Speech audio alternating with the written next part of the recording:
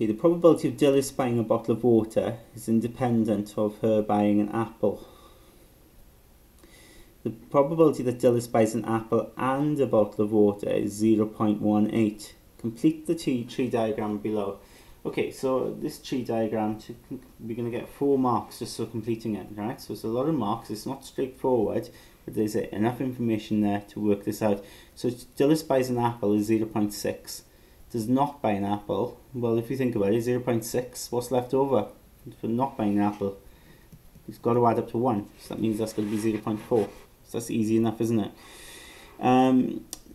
Now, a bottle of water is completely independent to buying an apple. It's got nothing to do with it. So we need to work out what these are here. We don't really know. But what we do know is this situation here. Buys an apple and buys a bottle of water is 0.18.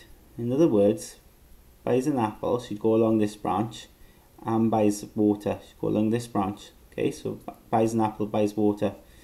So this and this, of course, you multiply them, don't you? When you go along the branches, you multiply them. So 0.6 times this, whatever this is something, question mark, will equal 0.18. So we know the answer to going along those 2 branches, 0.18. So you just got to think about what number would go there. Okay, and it's not difficult. It's not going to be that difficult. Of course, this is in the calculator paper. So you could just think of this now as straightforward algebra. You times things, take it over and divide. Okay, so use your calculator on that. Okay, and it comes out to be 0.3.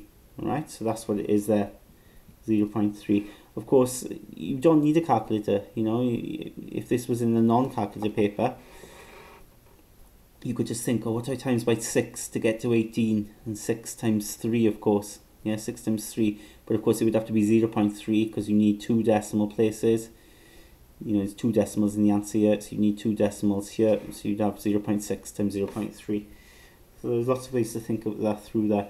So buys a bottle of water, 0.3. Does not buy a bottle of water, then of course that's going to be 0.7. 0.3, you repeat it here then, 0.7. Okay. Excuse me. So part B then says find the probability that Dilys does not buy an apple and does not buy a bottle of water. So just think about the branches she goes along. Does not buy an apple, so she goes along this branch. Does not buy a bottle of water, she goes along this branch. So those are the only routes you can go. So it'd be 0.4 times 0.7. Again, use your calculator paper. But 4 times 7 is 28. Of course, 2 decimal places anyway, it's 0.28, but please use a calculator, right? I'm not encouraging you to not use it. Use it just in case, to make sure we don't make any mistakes. You can be confident then with your answer.